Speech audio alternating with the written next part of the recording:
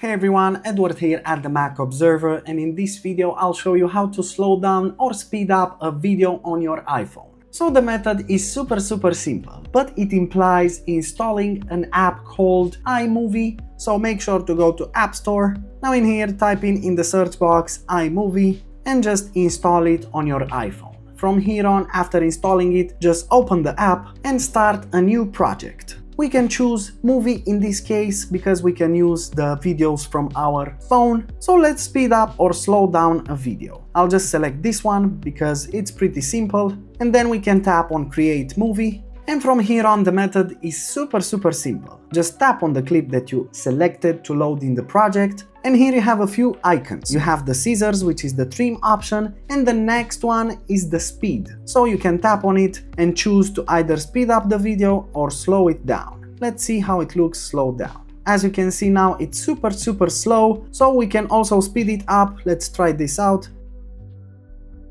And as you can see, that was super fast. So that was it. This is how you slow down or speed up a movie. If you enjoyed this video, make sure to hit the like button and subscribe to our channel for more quality content.